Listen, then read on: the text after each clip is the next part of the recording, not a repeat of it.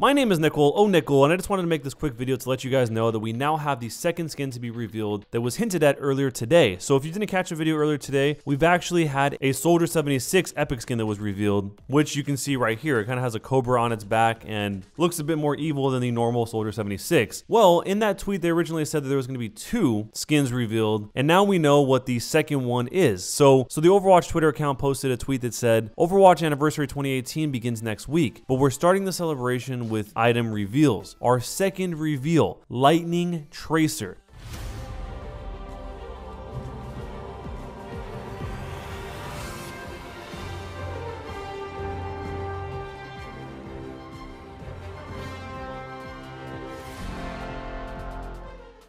This is actually an epic skin also, and is very interesting. A lot of people are actually comparing this to the whole Sombra Can I See Your Manager hair, but the Tracer edition. So as you see here, she kind of has this little faux hawk that's all blonde, and then her entire body is in yellow, and it actually says lightning on her leg. It is pretty interesting that they're starting off by showing us the epic skins, especially since we haven't seen epic skins in so long, that now we're just getting 2 epic skins right away at the same time. The big question I have for you guys is, which do you guys prefer between the 2 epic skins we've seen so far? Soldier 76's Venom skin or Tracer's Lightning skin? The biggest thing with Tracer is that she has the ear piercings and hair that has been really changed over, but a lot of it is kind of reminiscent of the normal skin, just like a normal epic skin would be. And here you can actually see the shoulder patch that you would expect as well. It also has like a lightning bolt going on the side of the gun too. There's actually a lot of really funny responses to this when it was announced via Twitter. There was somebody named Lee J Animation that posted the Brendan Fraser meme replacing Tracer's hair, which I probably laughed at too much. But beyond that, the reaction to the skin seems to be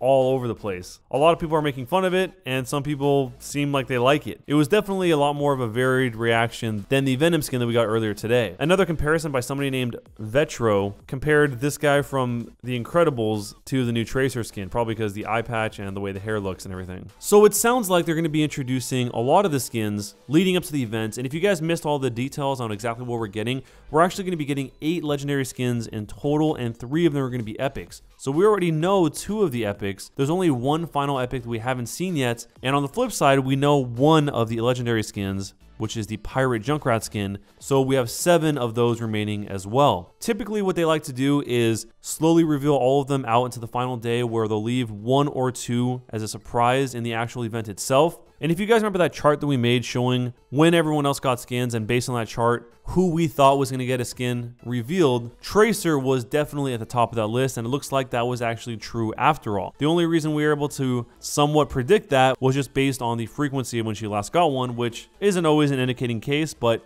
it made sense as of here. But let me know down below in the comments what you guys think will be the next hero to get a new skin revealed. I actually saw a pretty interesting conversation when it came to the Dapper hints, because there was also a hint from Jeff Kaplan that one of these skins will have a Dapper look, and a lot of people thought it was not the obvious Doomfist guess, because as soon as they said that, the Tuxedo Doomfist was at the top of my mind, because that's what people have requested for a long time. But a lot of people threw out other dapper looking heroes. One of the popular ones was a Dapper Genji. One was having Winston in a suit, or one of the ones that I completely didn't even expect was Torbjorn in a suit. That one seemed to get quite a bit behind it as well. And we do know it's supposed to be a male hero based on the way Jeff Kaplan said it, but maybe that will be the next one that we end up getting. If I remember correctly, the way they did it when they gave the hint for the Retribution event, he told us it was going to be a Soldier 24 Reaper skin, but we didn't actually see it until right before the event came out. So it actually was not revealed right after he said what it was or hinted at it.